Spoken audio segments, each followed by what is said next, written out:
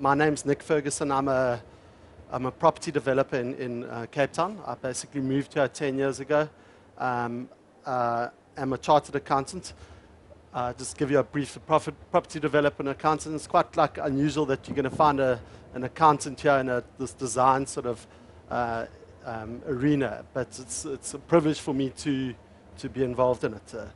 I started out by a small private equity firm. Myself and a partner, I founded a call center called Dialogue on the foreshore. Myself and that same partner flew to the States, and we bought, just as a brief introduction, a mail order business. And with the profits from the mail order business, we plowed it into property, and we started buying up property. I did the development of the old biscuit mill. I'm not sure if anyone knows the old biscuit mill in Woodstock, but it's a development in Woodstock, which I'll get to a little bit later. Pioneered the theatre in retail concept, so that essentially trying to make an industrial space, create a retail element for an industrial space and bring in creatives into an area that was previously dilapidated and degenerated. I'm a partner in Daddy Longlegs Hotel, and now the Granddaddy, which is an extension of this Daddy brand which we're creating, and I'll get into that a little bit later. Basically, on the Granddaddy, I'm not sure if any of you know of it, but it used to be the Metropole Hotel. We've created the first inner city trailer park. We put a caravan park on the roof of the building, and we've extended the hotel upwards. So essentially, each caravan has become a hotel room.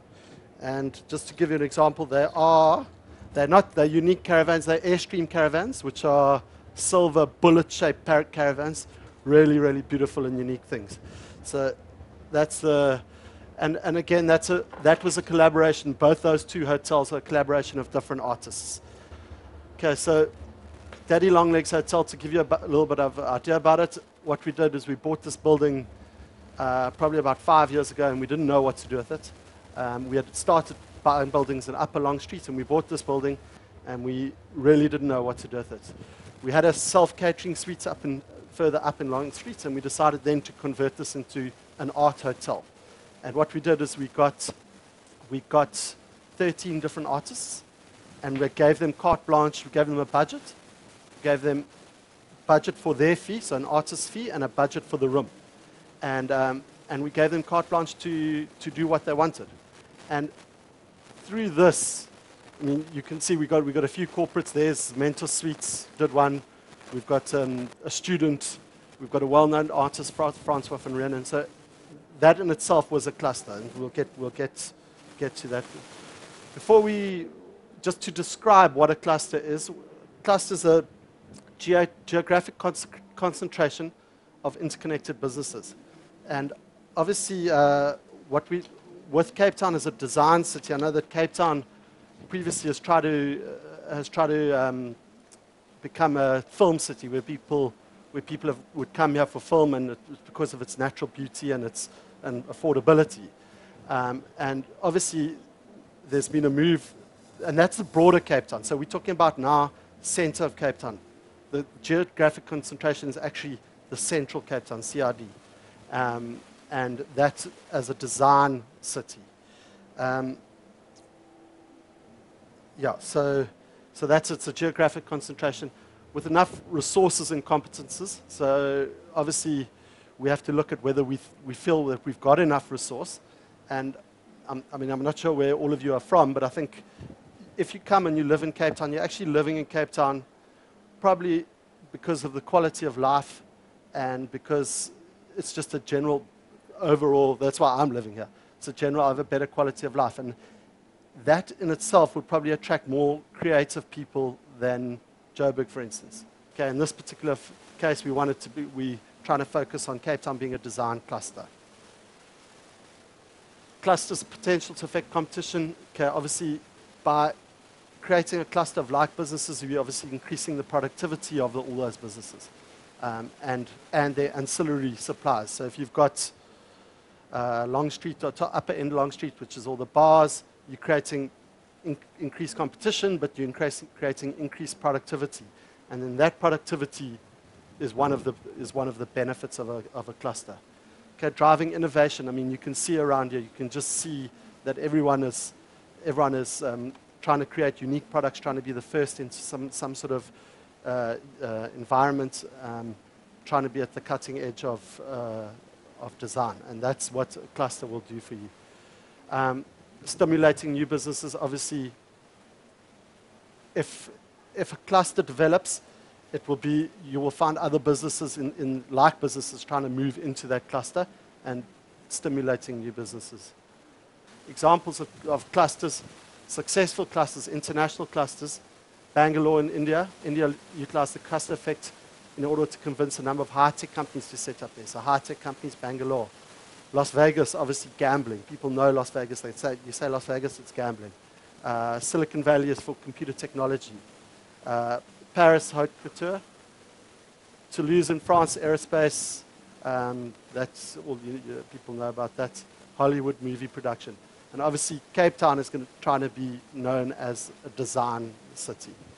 Daddy Longlegs Art Hotel, again, what we said, it was 13 different rooms, each decorated by individual artists. And at the time when we did that,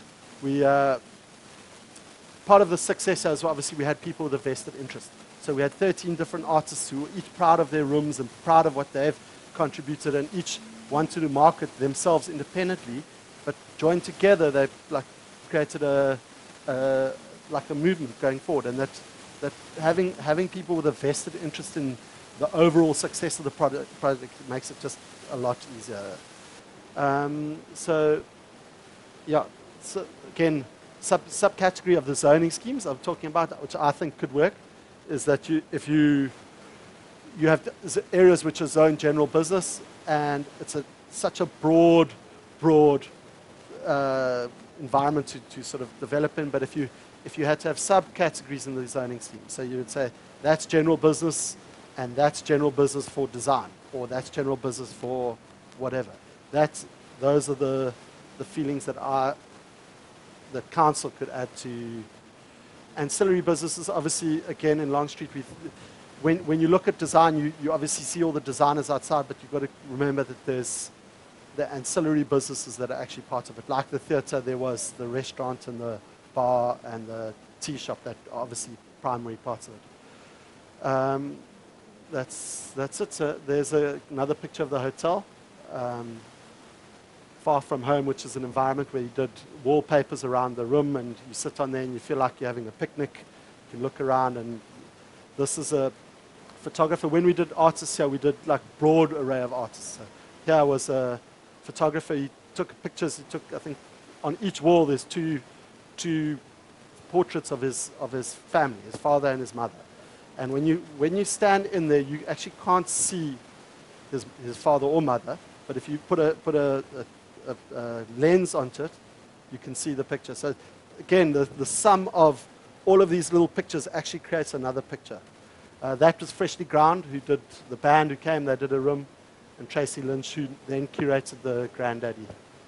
There's a picture of the Airstreams going up onto the roof, and that's the Airstream Park. So if any of you want to go up and have a look, feel welcome. You can just mention my name at Granddaddy and go and see a caravan park on the roof. And it's actually quite bizarre that before me, Mariette from Cape Town Tourism spoke, and after me we've got the Lurie Awards, and the Lurie Awards have actually moved from Margate to Cape Town, and they're being hosted. The registration process and the hotel for the Luries is actually the Granddaddy.